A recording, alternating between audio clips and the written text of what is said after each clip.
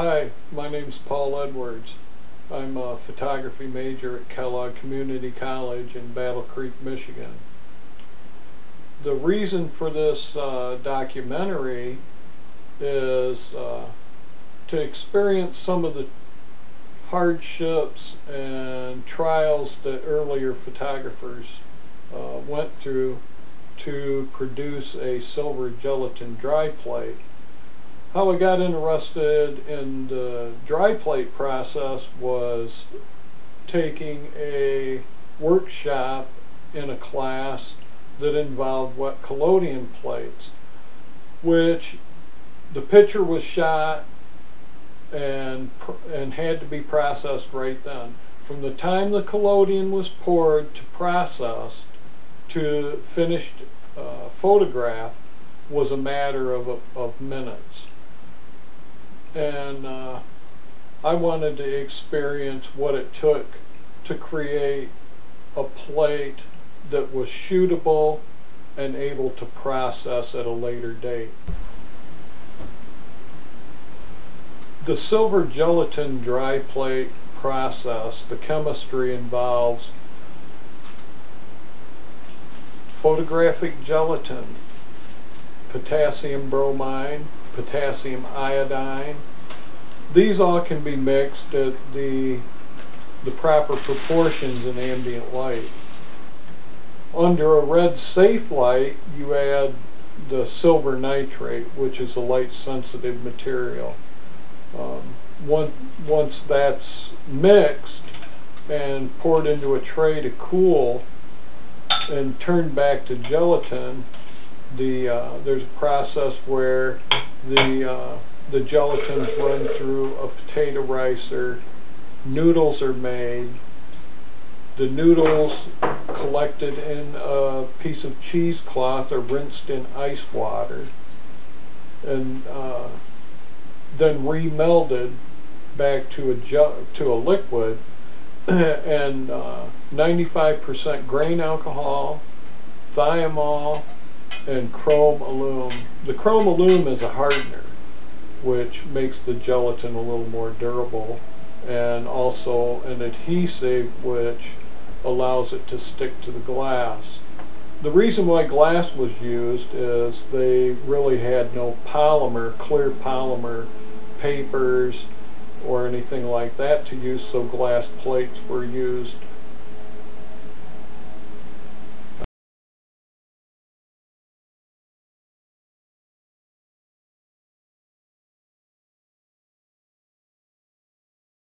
And really, when we're talking about photography, early photography, we're talking about early experiments.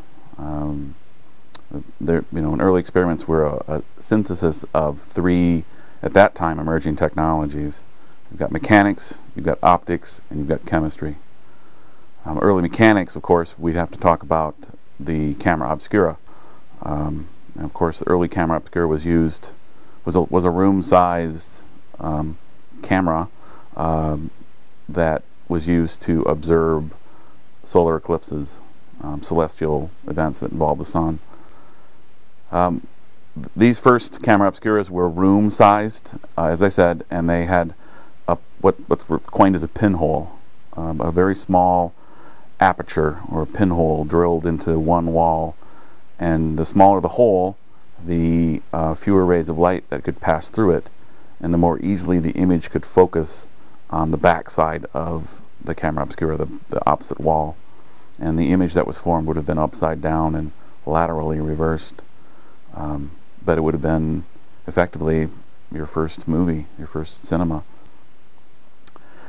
It wasn't really until the Renaissance in the 14th, 15th, 16th, 17th centuries that we really see the camera obscura used as a tool by artists to paint. The camera obscura at that point was smaller, portable. It had optics in it, and artists could trace from reality. The optics would gather more light and project it onto a piece of paper, and they would trace from reality.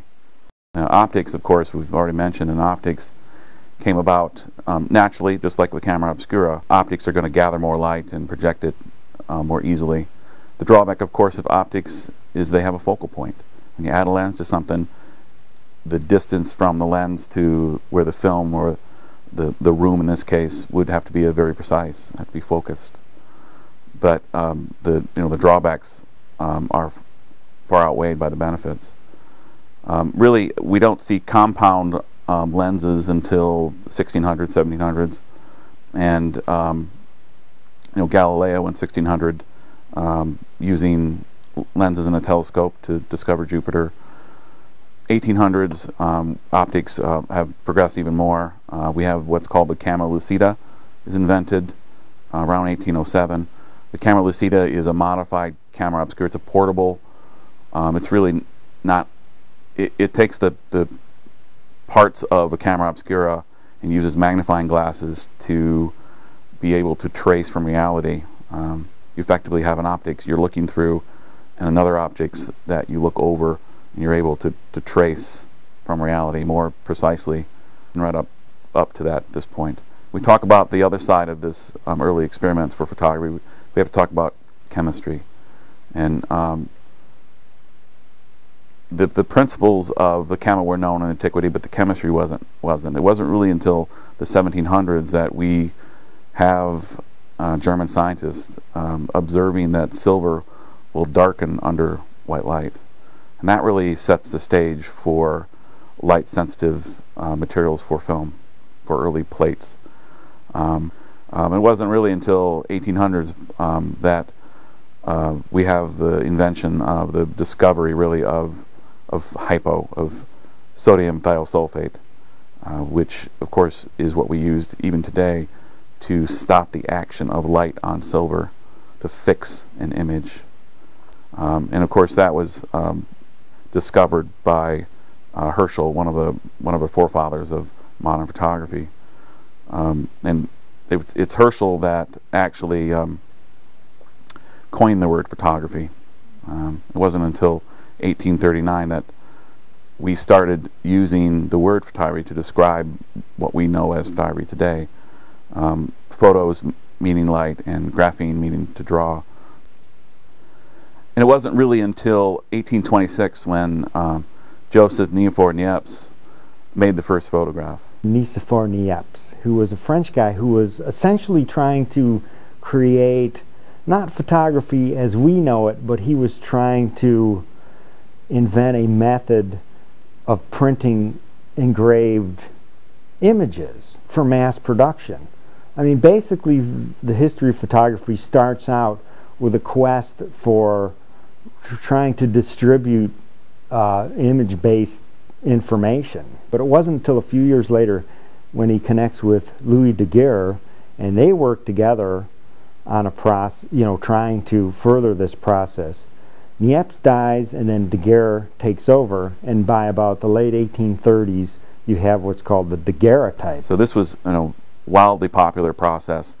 The daguerreotype itself used a copper plate coated with silver that was highly, highly polished, like a mirror, which is exposed to various chemical fumes, then put in a camera and exposed, and then developed in fumes of mercury, which, as you can imagine, wreaked havoc on the first generation of photographers. Neurological disorders and nervous system disorders as a result of it. At that point, they didn't realize that mercury was hazardous or toxic. One of the downfalls of that, of the daguerreotype, is the fact that you only have one single image, really. And if you wanted that if you wanted that image copied, you nailed it to a wall, put your daguerreotype camera in front of it, and shot another copy. At the same time the daguerreotype was being developed and invented, over in England, William Henry Fox Talbot was working on a process called the calotype. Now, the calotype is a process that creates a paper negative and then is turned into a paper positive image. So that's where we get the first bit of positive negative technology. It was a two-step negative positive procedure, and it was it was not the first photo process because it wasn't introduced to the Academy, and it certainly wasn't going to be as successful as the daguerreotype process because it was soft and painterly. After producing my silver gelatin emulsion, I cleaned the glass plates, poured the glass plates, dried them, and then packaged them. And as long as I went that far to create my own dry silver gelatin plates, I wanted to experience what earlier photographers did. Rain or shine, warm or cold, there was no fair weather shooting. So I packed up the 8x10 view camera with a box of 9x7 glass plates and trucked off to find interesting and suitable things to shoot with these glass plates. Where the collodion plates in early photography were evolved, they could see what they got right then. The silver gelatin dry plates, I processed at a later date. There's no guarantee whether there was an image or not an image. You know, in making the emulsion, nothing over 120 degrees is allowed.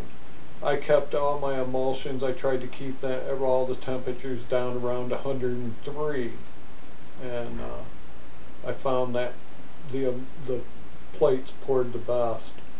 The trek into finding the right spot to, through areas and carrying the equipment, hoping you don't break the glass plates, and the exposures, the ISO of the plates I happen to pour,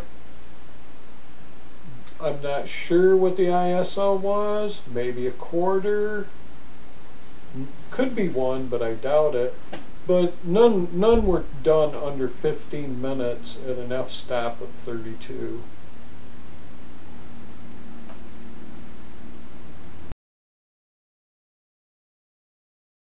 And really, moving forward from there, as I said, daguerreotype reigned supreme until the 1850s, and it wasn't really until 1851 that we get our next most successful plate process, the collodion wet plate or wet plate collodion process.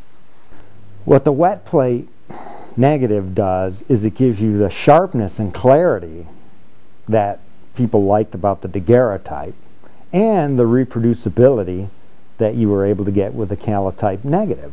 And so once the wet plate collodion method comes in, it is like the reigning method, technical method for photography for the next 25, pretty much arguably for the next 30 years. It is how photography is done. So if we talk about wet plate collodion, we're talking about the chemical itself, the emulsion that it creates. Collodion was a mixture of gun cotton, ether, and alcohol. So it's very toxic and very fume-ridden. Early practitioners had to use it very carefully. And it, depending on the substrate and how it was exposed, really spawned 2 other processes around that in the 1850s. The tintype, of course, and the ambrotype are the two big ones we would talk about. The tintype came first, and the tintype was wildly affordable and wildly popular as a result. Now the tintype really became a very, very popular form of photography, which lasted from the mid-1850s all the way up, essentially dies out by the 1920s, although there's always somebody around somewhere shooting tintypes, and has had a great resurgence in the past couple of decades, really. It was much quicker because it didn't need bubbling mercury, for example. The exposures were quicker. You coated a piece of metal, a sheet of metal, exposed it while it's wet, processed it on the site, and within just a couple of minutes it was ready for your customer to walk away with. And it was a thin plate that was coated in one side with what's called Japan black. A wet plate image on a tintype, again, is essentially a negative, a very thin negative, but because it's on a black plate, reads as a positive. And so, as you can imagine, it was well received. It was affordable, so all the masses could afford to have their picture taken, not just middle or upper class like the daguerreotype process. The dilemma with the tintype was it was one of a kind, and so the solution at that point was to make cameras that had multiple lenses and would make multiple shots at once. You could just go to the tintype parlor and you'd be out of there in 15 to 20 minutes with several portraits. Often they were shot 4 at a time with a multi-barreled camera. The solution for the multiples issue of being able to print a tintype would have been an ambrotype. An ambrotype is a sheet of glass coated with collodion and underexposed in the camera to make a negative. And when that negative is backed with a sheet of black, it becomes a positive. And so the ambrotype, because it was glass, could be printed and multiples could be produced. This also spawns this huge industry of smaller, lightweight, faster cameras with smaller, lightweight, faster lenses. In 1888, Kodak also finally perfects roll film and introduces the Kodak camera, which of course we all know the saying, you push the button, we do the rest, which further disconnects the operator from the technical responsibilities of photography. Now, you all know with digital photography, if something goes wrong with your printer or if something goes wrong with your computer, you are devoid of any do-it-yourself answers to those problems. And I think that's one of the reasons I really love old processes, tintypes and whatnot, is because there is sort of like this spirit of do-it-yourself control over the situation that is kind of lacking in digital photography. Commercially, you don't really have photographers today using historical practices, not wildly at least. You have a niche market there. You have some people who do plates, who shoot daguerreotypes, who shoot wet plates, do tintypes, and they sell it commercially, and there's still a market for that. Certainly not to the degree that you do with a digital camera. I don't know. There's a certain mystery to a lot of these processes, I think. I mean, you're watching, when you pour a chemical across a metal plate and see an image come up, there's something that's it's just cool. There's no other word to describe it, okay? And I do not get the same sensation when I'm sitting in front of a digital printer. But it's so much nicer to be able to have a mentor or to be able to go to school to learn that kind of process. And it's just not taught today. There's no formal education for historical practices. Sure, there's a class here or there in a school. We, for example, here at KCC teach alternative practices.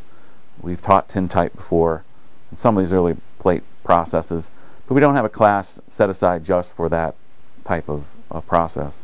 And it's allowed us, in a way, I think, to kind of circle back again to the beginnings of photography, where it's a more do-it-yourself. It's a more do-it-yourself attitude. Really, it gives you the satisfaction of control. The thing, though, that is absolutely great about digital, obviously, in this day and age, you can't reject it. I mean, think about it. Taking a picture on your phone and then sending it over the airwaves, I mean, that's really pretty amazing. And I've often stopped and wondered that if the fellas that were creating photography at the beginning had access to digital right from the get-go, what way would they have actually gone? It's kind of an interesting question to ponder. But obviously, there's still interest in plate-based. There's a mystery to it. Early film photography, early plate-based photography there was just this mystery of what you're going to get when you develop the image. What was in front of that lens during that long exposure? What kind of unknown has occurred? The mystery of the darkroom itself. There's an ambiance there and quite an experience to be in a darkroom. So that, I think, is quite alluring for modern photographers who are used to digital. Digital is ubiquitous today, and everyone knows how to do it. Everyone has a digital camera, whether it's on their phone or in their bag. But plate-based photography is still quite unique and quite rare. So that's quite alluring for many folks.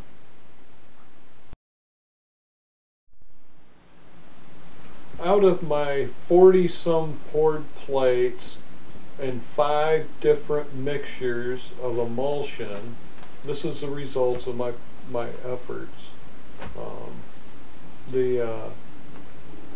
The negative plate and the print.